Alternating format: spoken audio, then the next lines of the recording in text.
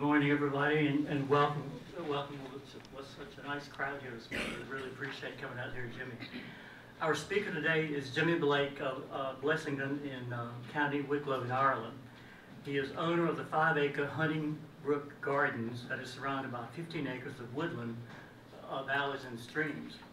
The gardens and woodlands are filled with various plants that Jimmy has collected in his travels around the world. Jimmy trained at the National Botanic Gardens in Dublin, and as a young horticulturalist worked first for 12 years at the Airfield House in Dundrum, which was an old Victorian house that was revived, and the gardens were brought back to their earlier state and opened to the public once again. So after working there for 12 years, he then moved to his family property and opened a garden there, which he's called Hunting Brook Gardens. He's a close friend and mentor of Helen Dillon. Helen Dillon is his mentor, I should say, over around. In a recent profile in the London Telegraph, they wrote about Jimmy as being one of the new plant gurus of our time. He's here today on a series of lectures which began in Boston all the way down from Washington to North Carolina.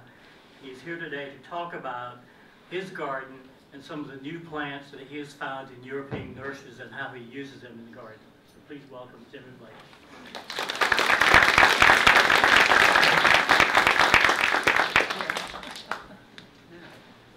Get the lights. Hello? No? Tap it.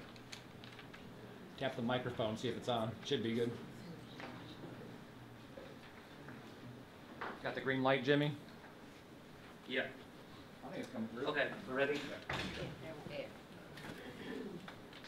Can you hear me now? Yeah. Yeah. Good morning. Good morning. Beautiful morning. Okay. Let's get my.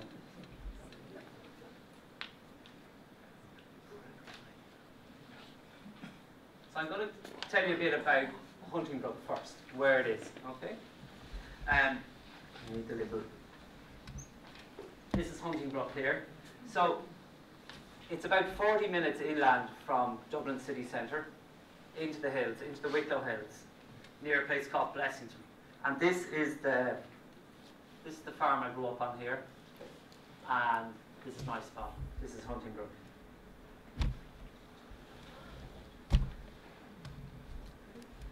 Hey, move this wire because it fall over. So this is day one. After, well, you heard I trained in Botanic Gardens and worked in Dublin for 12 years, and then got fed up with that. I wanted to be my own boss. And luckily I got 20 acres on the side of the farm. It's about 1,000 feet, so it's high up. So it's cold for Ireland. Temperature-wise, Fahrenheit, we had -15 a few years ago, Celsius a few years ago. Is that? That's very cold. For some reason I can never remember what it is in Fahrenheit. But that was exceptional. Usually we get kind of -5, -8. And probably similar temperature in winter to here maybe. This is, see these ridges here? These are probably about 150 years old, where potatoes were grown. So this field had no, you couldn't get a tractor into it, so it was really lovely soil to use. It's acid soil, and you're looking over the Wicklow Mountains there, which divide the county. This is day 2, machine coming in, making the entrance into the place. And it's called Hunting Brook, because we found an 1836 map with the name Hunting Brook on the stream. So at the very end of the talk, I'm going to go through other parts of the garden, and that's why we call it Hunting Brook. This is day 3. The house arrived in Poland, and a timber house. Timber houses are quite unusual in Ireland. For some reason, our planning people don't seem to like timber houses. They don't fit in. It's a load of rubbish. As you can see, we're going to talk quite a bit about this border today. dirty soil. And that's the border then a few years later. And I work a lot with light, and the more I garden, the more I really appreciate light coming through plants. So we really look at plants as well today that look well with light coming through them. Morning light, evening light. And certainly we need a lot more light than you get. A lot of light here. We don't get enough light. So we need as much as we can get. Was that sunrise or sunset? That's sunrise. Right. Yeah, yeah. That one is this summer actually. Yeah. It's a lovely sunrise. So I'm going to look at a whole mixture of perennials today. What I've been doing, for years I've been collecting rare and unusual plants. I still do, but what I'm really interested in is long flowering perennials. And what I've done over the last 10 years is I'm continually buying plants. And I trial them in the garden. I don't have trial beds, but they're dotted around through the garden. Not very obvious to the public, but I'm watching them to see how good they are over a few years. If they're not performing well, I get rid of them. And you know, we're going to look at a group of Sanguisorbis today. I might have grown 20 different Sanguisorbis. So I wanted to get that down to maybe three really good ones that perform really well for me. So we're going to look at that sort of thing today.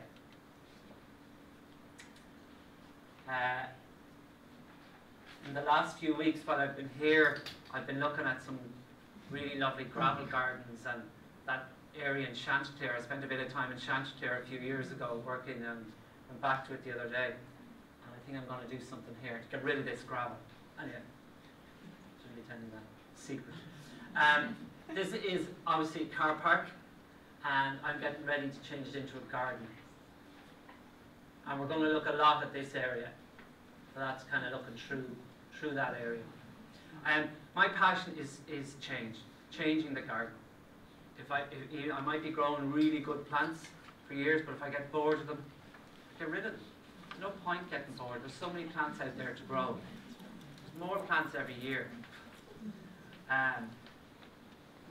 The moment I'm going through salvia phase.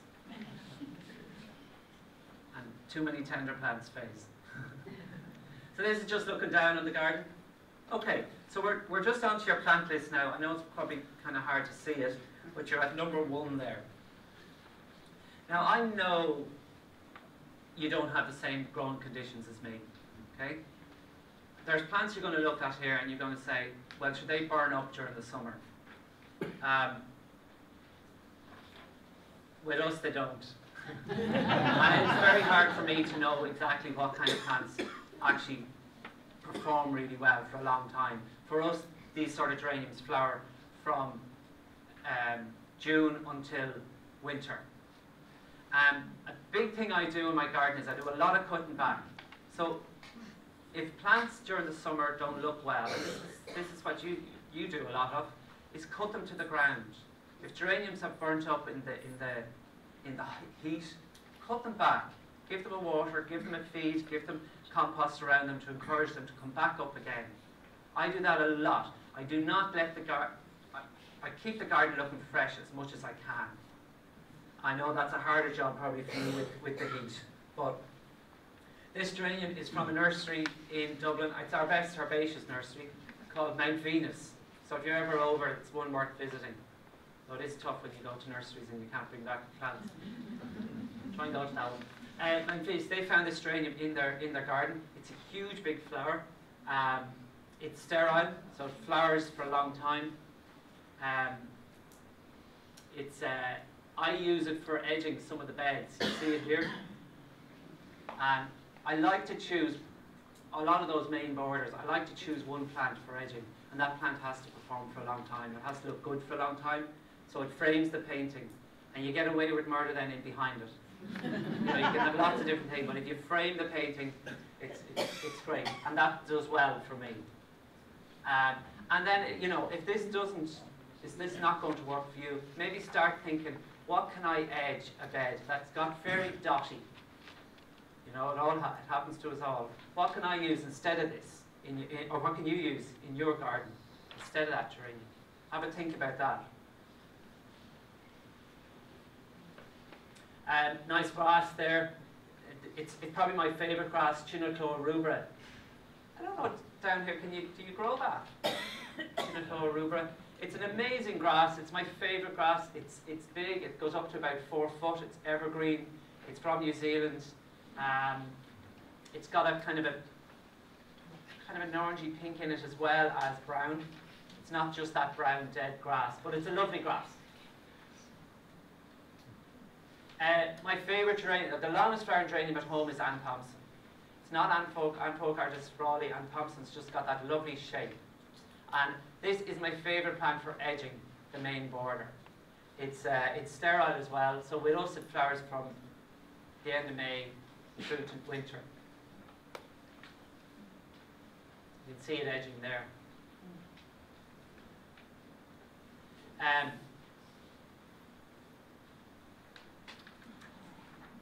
A thing I've been thinking about since I came over as well, when people are saying to me, well, geraniums they burn up during the summer, is think about what annuals you can add in through that edging. So that when the geranium kind of burns up a bit, that you have annuals coming along. And there I added in hundreds of calendula Indian Prince, which is a beautiful calendula. I had just come back from Rajasthan. I was so into colour, well, I'm still so into colour. But I was so inspired by the way they used those sort of colours. So that was calendula Indian Prince, planted in May through the geranium. Great geranium, really good nurseryman in the south of England called Green Goff, Merchant's Hardy Plants. He's an amazing nurseryman. He found this geranium in a village nearby, his nursery. It's very large, it flowers it's those early flowering geraniums. So it's the May, June time. And it's got that lovely light blue with red veins going through it. It's a beauty. And then I cut them back, and then they send up the flower during the summer. Well worth. I mean, it's not available yet, but have patience. It will be here soon. I think this is wonderful, and I think it excites me much more than Roseanne. It's really long flowering with us. I keep saying with us. I get in trouble. People keep giving out to me at talks. Havana Blue. It was in that trial in Wisley of geraniums, and it got an award, a Garden Merit. And it's worth looking up their trials. You can look up Wisley, RHS Wisley trials online, and you'll get the report on those trials. I go over a lot to Wisley to follow them and see what's happening. But that is a real winner, and that's one now I'm thinking of. If I'm getting bored of a beautiful geranium along the front, maybe I'll use this in the next few years. And the bees like it as well. Geranium Sue Krug. I'm lucky to have Krug nurseries across the water in Wales. I've bought millions of plants there over the years. Killed millions of plants over the years. Sue is one of the owners of Krug. And this geranium is one of those weavers. I like geraniums that weave in through and create these beautiful combinations. But they don't pull down the other plants. So they're just softly going through. And Sue Krug is one of them. And there it is with Salvia, Wendy's Wish, and Canna, Tropicana. So that's worth sussing out.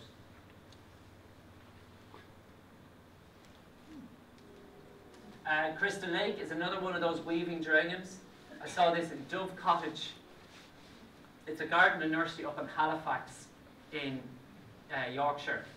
An amazing small garden. I think it's one of my very favourite in the UK. Really good modern planting and an amazing nursery. Crystal Lake. And it flowers all summer with us. The Calyctrons, I know this isn't really that new, but it's a few years. Splendide is great, very tall, sterile, long flowering. Needs to be staked is the only thing. I'm not great at staking. Don't think about it too much. And I like to let plants hold each other up. But this is super, really good plant. Oh. So, just some of the other Calyctrons. I'll show you two of my favourites. And these were collected by Dan Hinckley in Yunnan in 1996, this one. I grew from seed. It's got those lovely little pixie heads on it. It's about 4 foot high. Beautiful, beautiful thing. And again, it's one of those plants I love that morning light or evening light coming through. Telytrum seed is sown fresh, part of the Ranunculaceae family. So you sow it in the autumn. This is my favourite Telytrum, Decorum. Look at those beautiful flowers, and it's covered in loads and loads of flowers. See it there? And again, those pixie heads on it. And it's about 4 foot high, 5 foot high. And there was loads of lovely seed on it before I left, so hopefully nobody swiped it on me. So try and keep an eye out for that. Does that even grow in here? This is my own seedling I found in the garden a few weeks ago. Don't know where it came. It just popped up in the middle of Persicaria.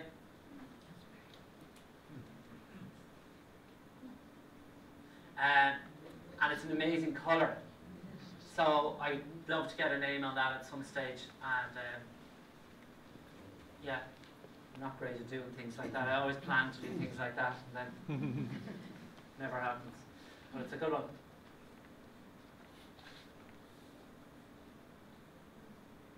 Very good. Things stick. And Linaria peachy.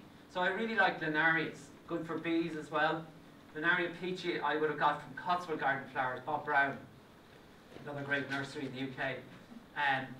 It goes up to about 6, 7 foot high, really see-through, and those lovely peachy apricot-y flowers. And this year I grew it with Verbena, MacDougall lavender spires coming through it.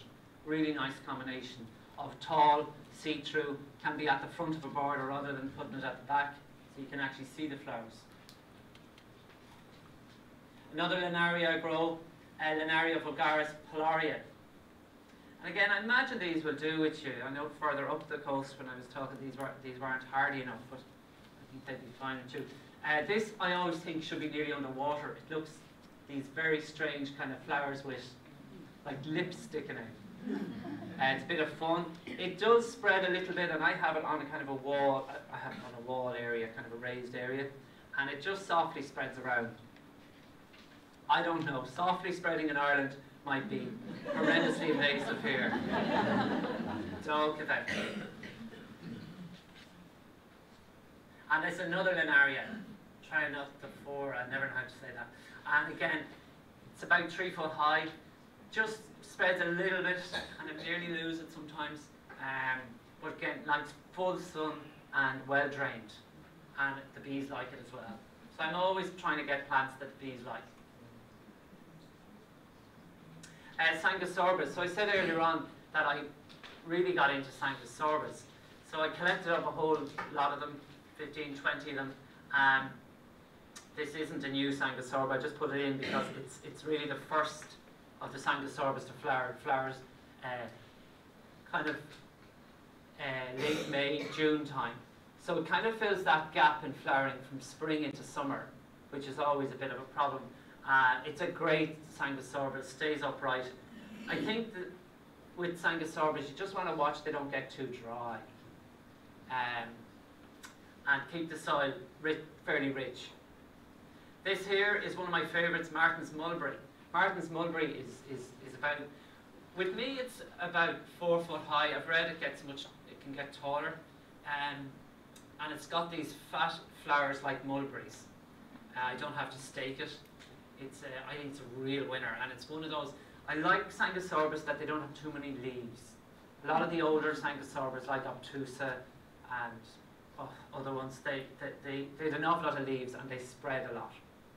Whereas these, the leaves are down low and they've nice sturdy stems. They don't need staking. You can see that that's a real one now for the light coming through it. And Sanguisorba, I like squirrel. This I saw in Dove Cottage Gardens, and they had it kind of grown over a wall. Now I'd be wondering whether that would just be floppy in the garden. Is that why they had it grown over a wall? So I'm trying it in the garden to see what it looks like. A little bit suspicious, but it has very long pink fluffy flowers that are really nice. And if you deadhead it, because a lot of those kind of fluffy flowers, they don't die well a lot of the time. But certainly in Ireland with a lot of rain, they can get a bit scruffy. We like plants that die well. And this one dies well. This is Sanguisorba blackthorn, and this was the one for me that won my trial of them. And I was able to repeat this one through the bed. Its leaves were low, it stays upright, it's very tall, it's about 6-7 foot high. Flowers late in the season, you know, it flowers kind of August, September. Really nice plant, and great seed heads on it as well. Propagated by division. I propagate them in spring by division. There's a muddle of kind of seed heads and Sanguisorba. This one, got this one last year, Stand-Up Comedian. Stand-Up Comedian has shiny green leaves and quite reddish stems. And it's a much more improved version of tenuifolium. So that's a lovely one. Again, it's tall, it'll be up 6-7 foot as well. And then the latest flowering Sanguisorbas. This one is Canshine Cranberry. So this really brings me into winter. I don't mind if plants are a little bit floppy at that stage. Everything's getting a bit floppy. The other ones, if you want us to look at for really late colour Sanguisorbas, there's one called September Spire. And then if you want to get the tallest one, we're never happy, are we? The tallest one and really late flowering. I saw this in Merchant's Hardy Plants the other day, and he found it in a garden only 2 years ago or something, and it's called Needleworth Wand. Needleworth Wand. So if you're into really tall plants, I think that one, that's a new plant. It was too late to put it into this talk. So Needleworth Wand, and it's white, and it's about 8 to 10 foot tall.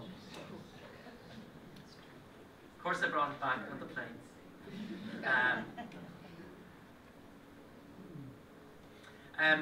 About 12 years ago, I went to China collecting plants with the Botanic Gardens. That's when they allowed bad people like us, outsiders, to go with them. And one of the plants I brought back was Lysomachia varistaceae. And part of my one had red stems and much longer flowers, really long flowers. Now it does spread. It's invasive for us, it's invasive to you, I'm sure. But if you have it somewhere that you can keep it in. I gave it to a nursery man in the UK, and I didn't realise he was just going to put the name Hunting Brook on it. It's not official, but it's in the market now, it's Hunting Brook. And I saw it somewhere else the other day called Jimi Blake. So, it's a really good cut flower, but again, what doesn't like to be dry. So you'd have to have it in a damp area of your garden. I like them. We brought back a lot of plants that time. I'll show you a new Aralia that we brought back as well in a few minutes. Quite a lot of my plant hunting now is done. It's not as adventurous. It's done on the internet. Plant Explorer on the internet. Yeah, so this is the Aralia. This one here called Aralia echinocaulis. And it certainly doesn't spread as much as Illata or spinosa. It's actually spread very, very little. I thought I was going to have plants to sell. I hardly have any. So this was the first place it was grown outside that area in China. And what I'm doing is I'm using it to create another layer of interest over the sunny beds. So maybe this is something you can think about. How, you have maybe a flat garden, flat border. How do I create that other layer of interest over it, but still get the sun through these plants during the summer? And these Aralias have such a sparse canopy that the sun still comes through them. So maybe think about that. And it's just created a whole different feel to this area, and it's given it kind of an exotic feel, and I love them. I love them. It's kind of a signature plant now at home.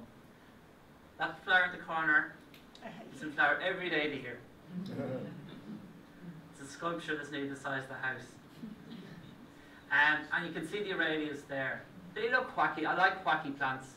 Putting together a talk on wacky plants actually at the moment. So I do a lot of bulbs. I concentrate the tulips in one area, this whole area here. And you can see the Chinocloa grass is repeated through. Okay?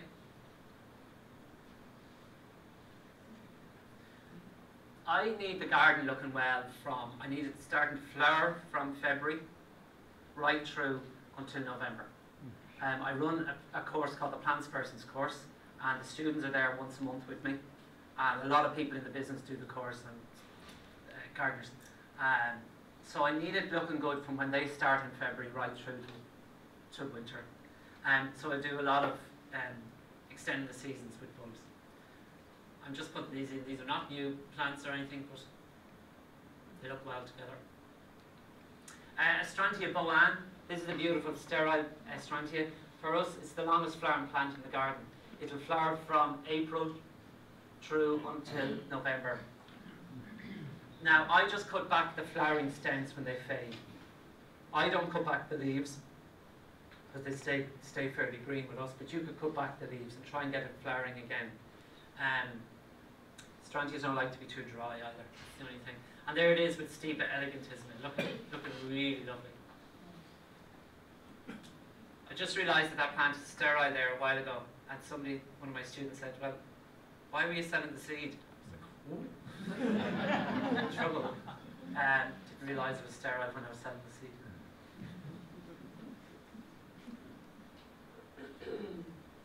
seed.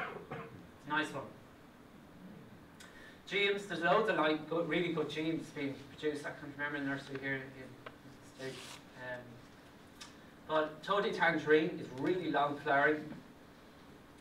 In that big bed there where I do all the tulips and that, the perennials that flower after the tulips they're just starting, the tulips are finishing, are the Astrantias and Jims. And I have loads of different Jims through that bed. I don't know, maybe there's 20 different Jims. And it's just that blaze of kind of reds and oranges really.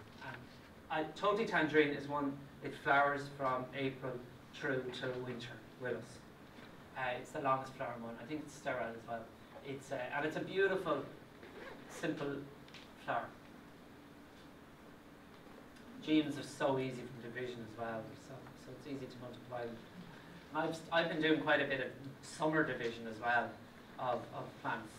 Certainly, I find great success with summer division of geraniums, Astrantias, Gemes. Really quick, you get plants to plant out or to sell. Lupin, can you do lupins down here? No. Too hot. Okay. Well, I'm going to tell you about it anyway. Lupin's masterpiece is a most beautiful lupin. Look at that colour. It's just a gorgeous colour. They can be a bit dodgy with us. The slugs, Irish slugs, are quite big. They're like seals maybe. And they like to eat these in the spring. This is a West County Nurseries in England. They produce this one. Lobelias. I grow a lot of lobelias for that late colour. Tanya is super, and it bulked up really quickly with me. I'm really trying to get that cerise, bright pink colour into the garden and mix orange with it and mix whatever that will clash well with it, I want to mix with it. Whatever doesn't go with it, I want to put with it. Again, they don't like to be too dry, I suppose that's the thing. Super plant, divide in March, I do.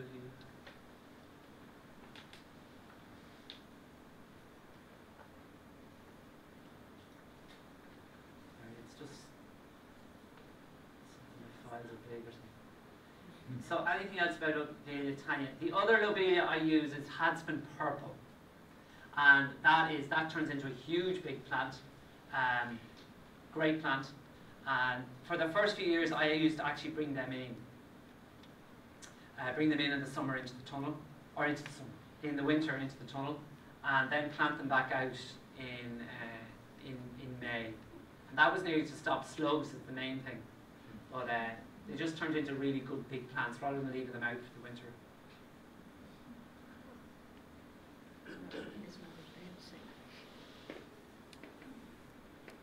Let me try it, Jimmy. Okay. Lobelia, this popped up. I had loads of Lobelia Tanya, and this appeared in the middle of it. And it's got that lovely salmony colour to it. Salmony, peachy colour. Very unusual colour. I don't remember buying it. Maybe I did. I lose labels. But fan lac, and it's a series of fan lobelias. It's a really nice, really nice colour.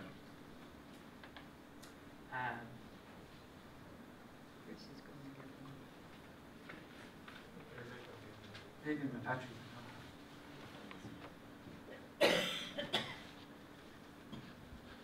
So anything else I can tell you about lobelia? Angelica edulus. Angelicas, I have to be very wary of angelicas. They do spread, and they spread here. This one, I just love this one because it has those purple stems on it. It's very tall, as you can see.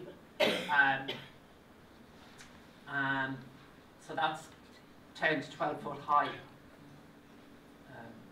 The thing is, collect the seed before they spread. And you need to sow the seed fresh. That's the trick with any of the umbellifers, any of the cow parsley type plants. Sow it fresh.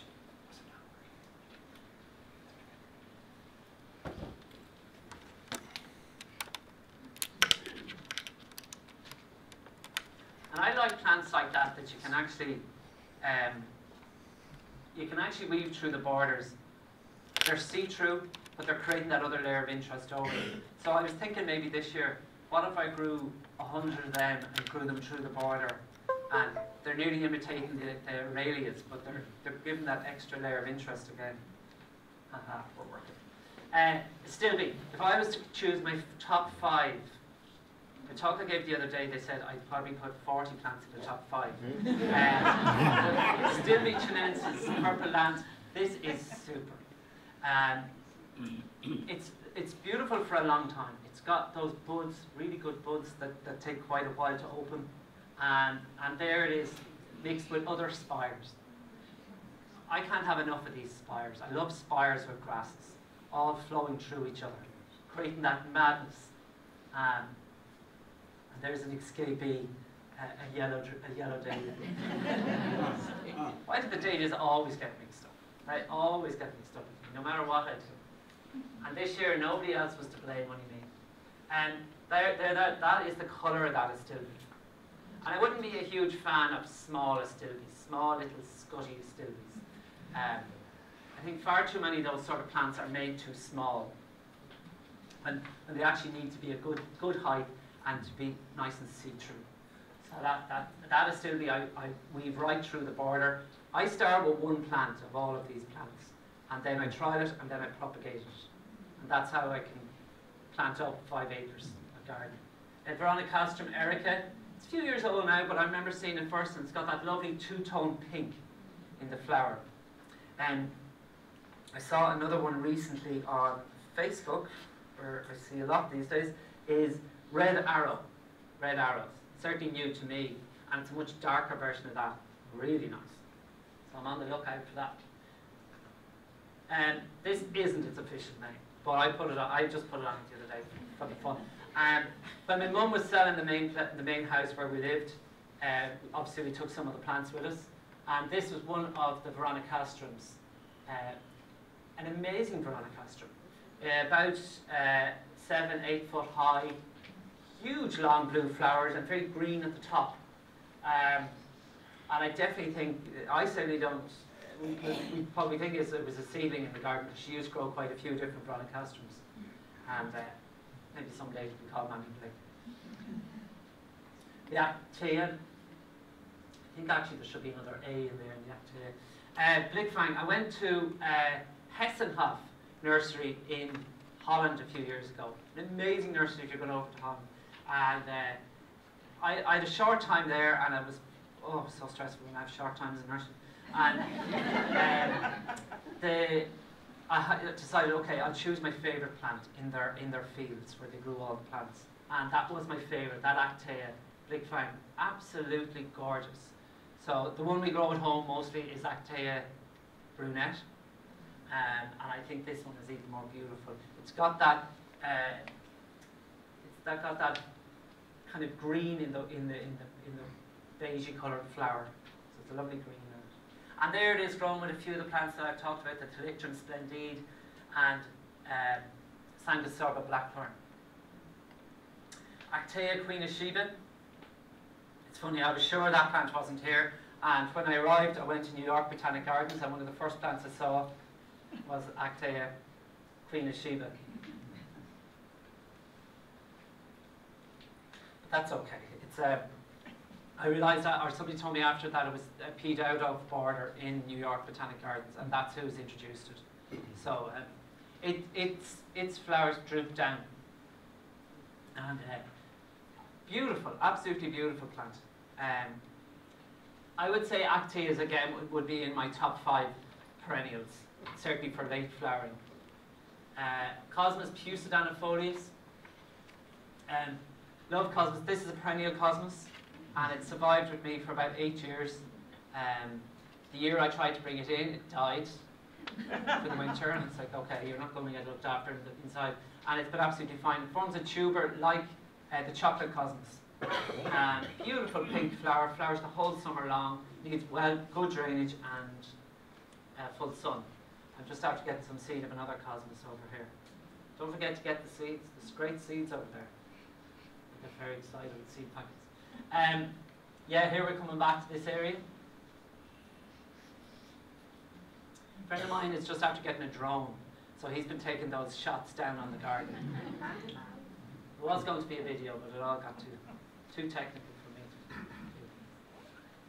to do. Lots of pinks there. Philopendula, Purpurea elegans is the low Philopendula, and it was amazing. But I'm actually going to take them all out now because they've spread quite a bit, and they're going into the meadow. But it created that bed would be the size of this room, I suppose, and it created this frothiness. It was like pink candy floss through that bed, and it was lovely. You do have to make decisions, and this is the time to be making those decisions when you go home.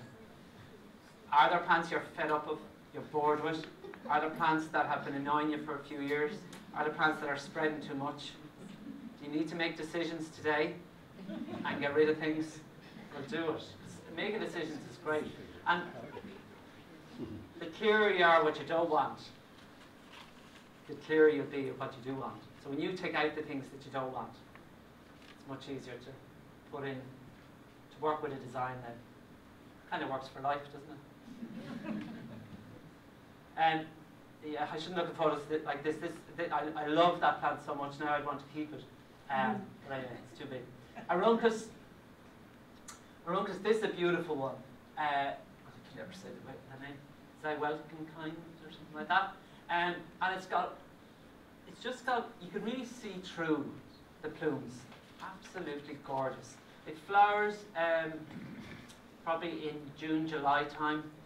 And it'll be on a very, very dry bank there, and poor soil actually. But the Aruncus will do in dry. Monardas, they were another plant that I got into. How did the Monardas do here? Oh, good. And so I bought maybe 25 different Monardas. And what I wanted to do was I wanted to find out ones that didn't get mildew. I don't like mildew. And I wanted ones that flower for a long time.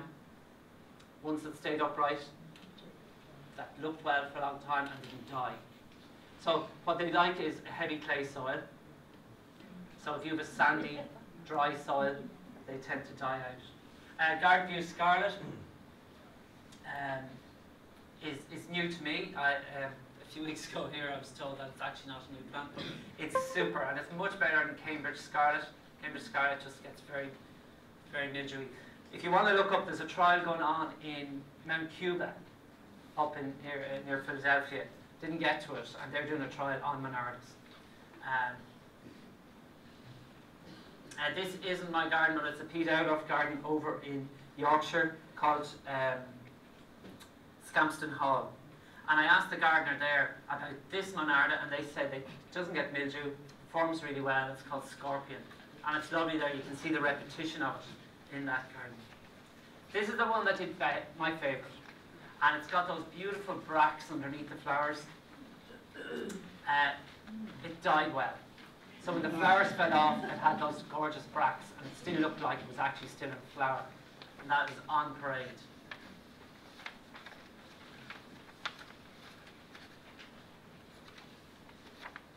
And again, this looks quite similar there. It's a more of a pink in it. It's a beautiful one as well. And again, it would have been, not said the winner, I just said the winner. Second winner in that trial. Look at those bracts. And that's finished flowering. So that's on your list. If you get lost on the list, you're on to number 41. Winterwalk means thunder cloud. Thunder. Irish people find it hard to say thunder. 33 thunders. Rudbeckia triloba. Rudbeckia triloba is short-lived. Short-lived with us anyway. I grow it as an annual. It's so beautiful, and it is available here. Prairie Glow, and it's better grown in a poorer soil. I grew it in very rich soil this year, and it was it just didn't have that intensity of orange. So that's a super late perennial, or just grow it as an annual if it doesn't survive the winter here. I saw it in Sussex Prairie Gardens in the UK.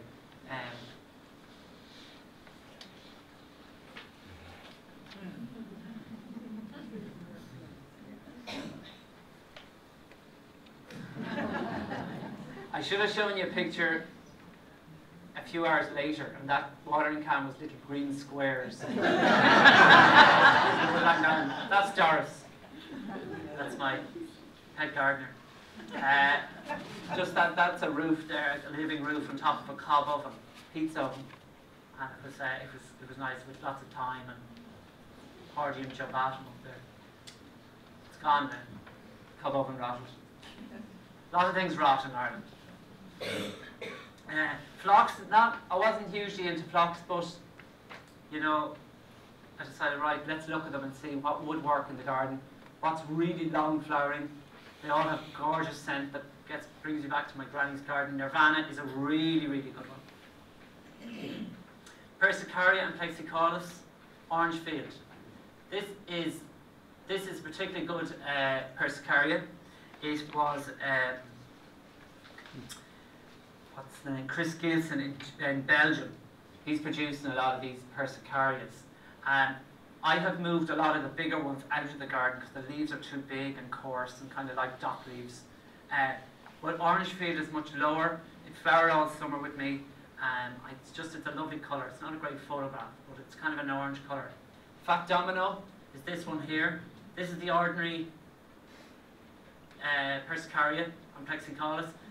That's Fat Domino. So it's much fatter red flowers. And it's a real winner. Tough plant. And it will take some shade as well. This here spreads fast. So grow it in a container. But it's got an amazing leaf. I love that leaf. Purple Fantasy. And yeah, I think it's a really good container plant. And friends of mine brought this Persicaria back from Finland. And they gave it to me and grew it, and it always confuses people what it is. It doesn't spread, just stays in this very tight clump, but then grows into about that size each year. And it looks like a willow with red stems, with these little white flowers on the ends. It's a great one. When the tours arrive, I always try to catch them out on this one. Nobody ever seems to guess what it is, because it really does look like a willow. Impossible to photograph. But someday you might get it. I don't know if it's available anywhere, but... Oh, that was put in case somebody was asleep. But it's early in the morning, you shouldn't be asleep yet. So, Crocosmias. I was in a nursery as well that specialised in Crocosmias, and they were all out of flower. I just said to the guy, oh, just tell me, what's your really best Crocosmias? I couldn't figure them out. And he said, Hellfire. Hellfire is wonderful. It's a real red. Okay? So not as much yellow. And you just want to avoid having too much, well, I do anyway, too much yellow in them. And that's a pure red. Slow enough to bulk up, but a really good plant. Hellfire. And Eryngium guatemalense. You do Eryngiums here, don't you? Yeah. This is super, and it survived in my sister's garden for the last 10 years. Amazing leaves, kind of a greeny, bluey, metallic colour, and about 3 to 4 foot high flowers. Long season of interest. Will grow in very dry soil as well. Very, very good. Easy to grow from seed, sow the seed fresh. For some reason the slugs like to eat them, even though they're really spiky. The little seedlings, they've always eaten them on me. Fergus Garrett in Dixter, Great Dixter, he did a little trial on heleniums, and this was, he said, the best out of what he grew. It's a really red helenium. Really good one. And for me, the best one in Hunting Brook is Round Topaz, and that's got that yellow and orange colour. Beautiful there. When we went to China, we collected this plant, Eupatorium chinensis. I think it's a much more refined Eupatorium than the big Joe Pyeweeds. It's beautiful. It's very see-through. It's got very thin leaves that kind of have a silvery look of them. And I really need to mind this plant. I just looked at it the other day to take the photo, and there's only one plant of it left, so it needs to be propagated. I'm not sure if it's available, but put it on your list if you like it. Someday you might get it. I didn't realise this plant actually grows a lot here. It was even up in the Berkshires where I was frozen, up in the Berkshires. And Nipponanthemum, I just put it in because it's the last flower to flower for us. It flowers in November, and it just gives you that clean white colour in November. But you've got all those amazing chrysanthemums that, God, I saw some beautiful ones while I was here. We don't grow them. I will be now. Nipponanthemum, I was reading up about it. It's kind of naturalised on the New Jersey coast there as well. And I've seen it in a good few places since I came over. Rogersias, I'm really into foliage plants, and grow maybe 20 different or more Rogersias. And this for me is the best, Percher bronze. This came from Helen Dillon's family place in Scotland. Amazing, and it goes really red, the leaves, really tough.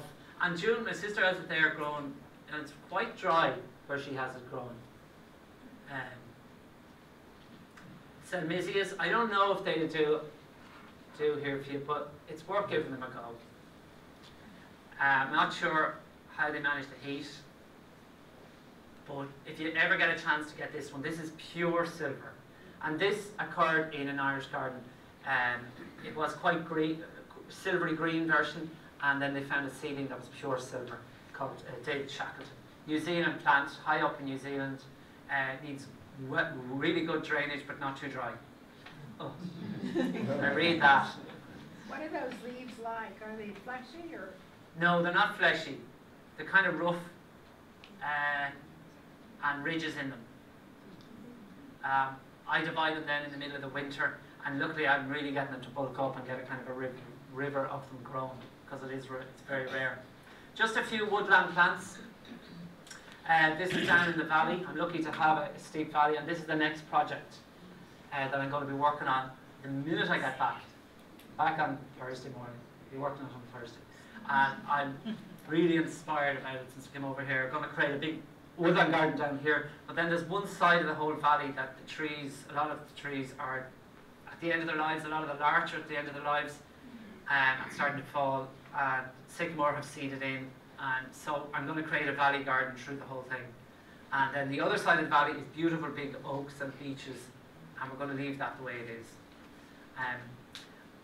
So for years I'm really into tenderish stuff as well. I grow a lot of Scheffleras, a lot of really good foliage plants. I've been bringing them in and out for years, and they're all going out next summer, and they can do what they want to do in the valley. But I want to create that kind of exotic look through the valley with these foliage plants. Has to be low maintenance as well for me because I garden the garden mostly on my own. I have a student in the summer, but generally I'm on my own. This is the brook, looking down on the woodland garden. And just at the end of the talk, I'm just going to show you a few of the historical sites in the garden. This woodland garden is in the middle of a ring fort.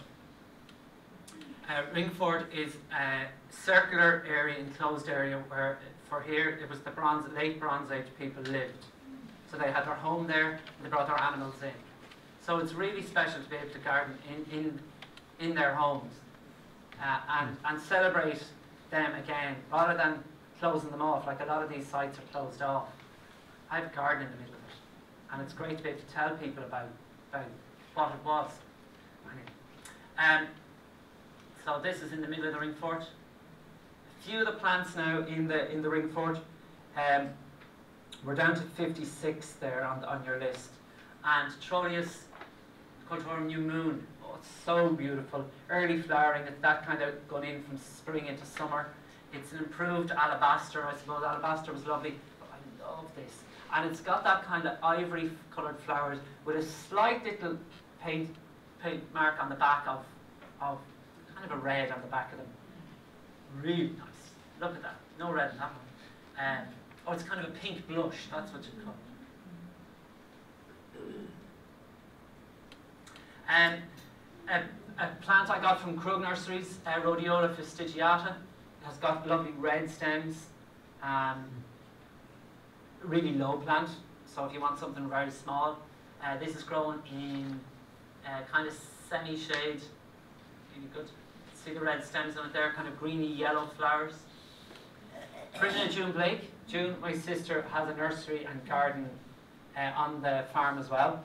She's in the farmyard, and she found this in her nursery a few years ago, and it's an incredibly long flower with us, and it's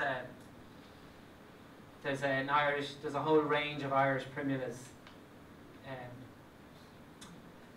and they're for sale all over the place, and this would probably be in that group of primulas for sale, so you'll be able to get it, and you know where it came from. This she found in our mother's garden. Blake Silver, which is a pure silver pulmonaria, really good, beautiful pinky blue flowers. And with the pulmonarias, we cut them all back. So when they finish flowering, we cut them back, like a lot of plants, to keep the freshness, to keep them looking good. Because they just get tatty, by mid-June they get tatty, so we cut them back then. I use a lot of pulmonarias through the garden for early foliage. So they're great with like tulip time. Tulips coming through them. This one is not in my garden, but I want it, and I put it in because I thought maybe I'd find somebody along this trip that would have it. Anyone have it? Now I give up. 2.5 weeks, I still haven't found it. And it's got amazing kind of variegation, but much nicer. Like it's kind of a silvery, greeny, whitey, bluey colour, and very, very nice. And I'm on the hunt for it. And I had other erythroniums, but I come into America, I didn't know what erythroniums to grow. I just said I'd put in my favourite, the one that bulks up really well, and it's so elegant with those long flowers, is Harvington Snowloose. It's just gorgeous, and loads of flowers on it. Every year I mean to divide it, and I always forget. In Patty and Zomiana, I have seen them. Now they're quite they're invasive with us, so we have to watch those ones. But usually they have more of a variegation of a yellow and green in it. But this one is a new one with pink in it, and it's really nice. So I'll be putting that in, but just keeping an eye on it, it doesn't spread too much. It flowers really late, and I have seen them I saw them up in Washington the other day. Not the pink one now, but yellow. Nice flowers, very late. Epimediums. I just went mad collecting epimediums there for a few years, and I have a hillside in the valley that I'm growing the epimediums through moss, through really thick moss, and they're beautiful coming out of moss.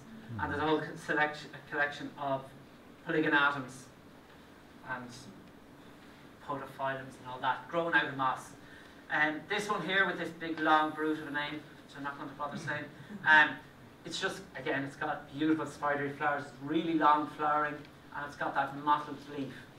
I've got some really interesting plants from a nurseryman in France called I can never say his name, Thierry Delabro. Sure, that's said a different way. And spine tingler, great spray of yellow flowers, beautiful leaf. Look at that leaf. I know there's an improved version of that somebody told me about the other day as well. But it's just a gorgeous epimedium. Podophyllum big leaf. I can never find any information on this. Bought it from that Thierry Delabro in France. Big leaf. It's enormous yellow or green leaf. Flowers underneath the leaf. Super plant. I don't know if it's the right name or not, but that's what I bought it as. And you can see it growing in the moss there. My favourite, did I use that word before? My favourite of the woodland plants in Huntingdon is the Cyno podophyllum. Podophyllums, they put Cyno on the end of it for some reason. Hexandra majus. Now this just erupts out of the soil in spring. Looks like an animal maybe. And its pink flowers sit on top of the flowers. Absolutely stunning, and it looks like a toad, doesn't it? Those leaves. There's the pink flowers, and then oh no, don't have the next floor. It goes up to about 3.5 foot, 4 foot high, so it's very high. So that one with mages on the end is what you want to get. I love the pink flowers. They're short flowering, but good foliage plant then in the summer. What would you say? Corydalus? We say corydalus. Corydalus spinners is, it's just a good one. I know these blue ones probably die down or die in summer on you, do they? Do they ever survive, the blue ones? No. Okay, I'm going to tell you about spinners. For us, it's just a real good hardy one. Good long flowering one, and what they don't like is to be too dry in summer. Okay, that's the. And this is a new one I got from a nurseryman in Sweden, Peter Korn. Peter Korn has an amazing art. Worth looking him up. He's been here. Oh, he's been here. Yeah. Wow, never heard him speak. Loved him. And he was at the Great Dixter Plant Fair, which is heaven on earth. The Great Dixter Plant Fair. It was a few weeks ago, and it's an invasion of gardeners come to it, and it's loads of different nurseries. And I bought this from Peter Korn there. Cute stuff. And then that's another one of his really purple ones, gorgeous flower as well. Polygonatum silver striped. Really getting into these, and hopefully I get another few this afternoon. Plantalites. Silver striped. It's just got that elegant, the way they hang down, and it keeps that silver marking through the summer as well with me. Beautiful plant. That came from Merchant's Hardy Plants. Just 2 ferns, and then that'll be the end of the plants. I'm just going to show you a few things in the place. Very hard for me to pick out ferns. It's hard to know which ferns do for you, but this is a stunning fern, really delicate looking. Has been totally hardy with me, grown in the woodland. It's a Krug collection. BSW is a Krug nursery collection. Worth checking that one out. It's a little bit like that one that you grow a lot of here. Is it upside down or back to front fern? What do you call it? Upside down. I think it's much nicer than that. It's just a much more delicate look to it. Really, really nice. And then, last plant, and this is from Chile. I'm not sure how Chilean plants do, but Lophosoria quadripinnata is that enormous fern that at the moment now it's gone up to the height of me. Silver underneath. And the new growth is just beautiful. And I've given up on all of the tree ferns. Well, no, they gave up on me, they died. The tree ferns from Australia. In a way, it was nearly Ireland went mad when in the boom time, and everyone was buying those tree ferns coming from Australia. And it was nearly cruel, I think, that these were taken out of the wild. And they died. They all died. I use them for edging in the woodland garden now. But this is totally hardy with me. And they say in Chile, like, it gets up enormous. But it's the silver underneath that's just so beautiful. Lophosuria quadripinnata. So that might be worth checking out from your fern growers. Can you read that? I thought that was good. I saw that. June would give out to me now, and this, of course, this has been taped. June would give out to me for putting this into the talk. This was me as a baby, and this is the other gardener in the family. And this is me in my first wheelbarrow, and first cowboy suit, first of many. And these are the tree gardeners. I should say tree gardeners in the family. This is June, my sister, and my mum, and of course Doris. This is my mum, and I definitely wouldn't be standing here today if she hadn't encouraged in such an amazing way when I was a small kid. We always had little projects going. I had a tunnel at the glass house, and as far back as 4 I can remember, my bedroom was full of cacti. And it's funny, now I'm collecting cacti again. Just started last year. Circle. So this is in June's garden. So if you're ever over, June's garden is just literally around the corner from mine. And June works with a formal design. She was a jeweler, then she was a farmer, and now she's a gardener. And she's an amazing garden designer. And this is her garden. So she works with the lines from her house. She's a beautiful house. It's the farmhouse. And that's an upside down elm tree, a dead elm tree, that she turned upside down with a huge machine and stuck it into the ground. So she's got an amazing collection, but she just puts plants together so amazing. And this is where I grew up. The main house was burnt down in 1922. My family didn't live there then.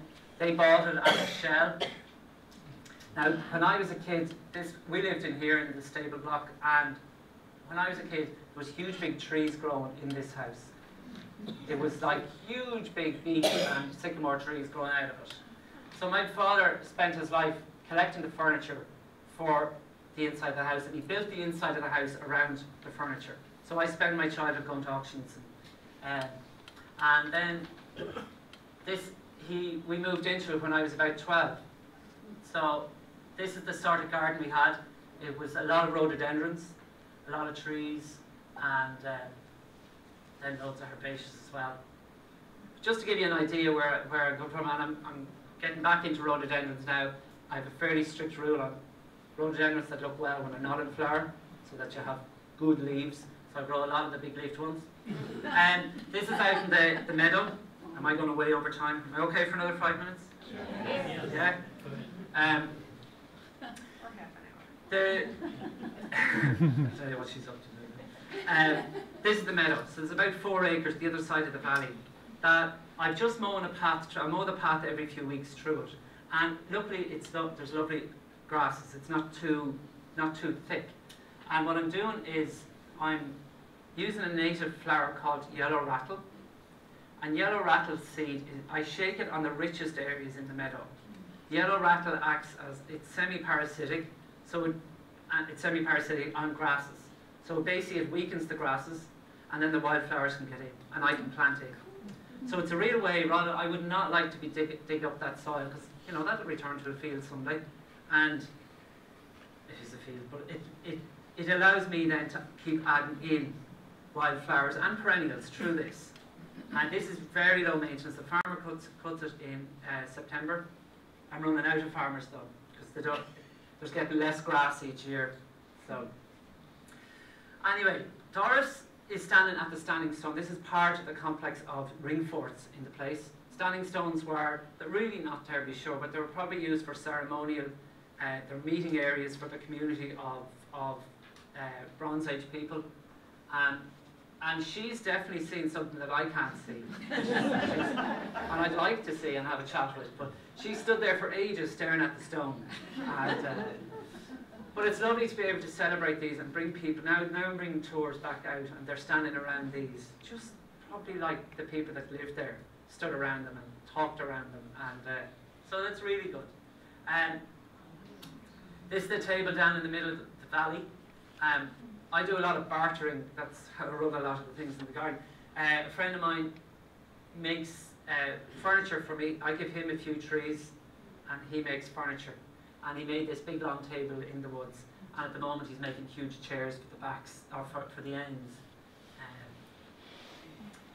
This is interesting.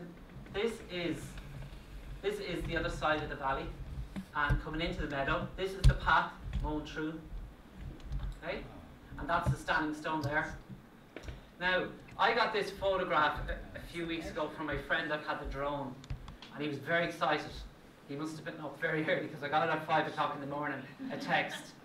He was really emotional, and do you see what we see? Yeah. The circle? It was another ring fort. Oh, I'm getting goosebumps even. But it was amazing. I never knew the ring fort was there, even though I was walking here with my lawnmower, mowing the path. But from the air, you were actually able to see the circle. So at some stage we were told there were 3 ring forts in this field, and we found the other ones a few days after this with the drone. They're always walking around the field looking for them and thinking, oh, that bump must be part. And look, it's a completely different spot, and that's my boundary, just cutting it in half. So I'll have to try and get the other field. This is I used to do the running and going by this early in the morning with the sunrise on it, and luckily have the iPhone in the back pocket, able to take a photo of the sun going through the standing stone. I was looking for an amazing plant to finish on, but I thought that was better. If you're ever over, there's no problem coming to visit. You can look up the website, huntingbrook.com. We have a good Facebook page, Hunting Brook Gardens Facebook page. Join that there if you want. I'm always putting stuff up. If you're coming over and you're seeing that it's not open at a time when you're coming to visit, just send me an email. There's no problem coming to visit. We're there most of the time. We just need to get an email just to check whether gates are open and that when you come to visit. So, hopefully see you someday. All right.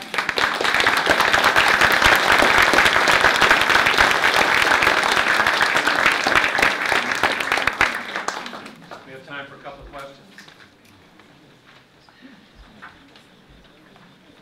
Give an idea of your season. When do you generally have your last frost in spring and your first frost in fall? The problem is because we're so high up, we can get frost till the end of May. So you don't always get it, but you can really get caught out. And like the Daphne Phyllum, a lot of Daphne Phyllums, and the new foliage was all burnt on them this year. We can't really put the dahlias out till the first week in June. That's first, or that's, yeah, the frost then. We would have had frost in the last 2 weeks. So it's a shorter season. But we had a lovely spring. How do you maintain all of these birds? I don't know.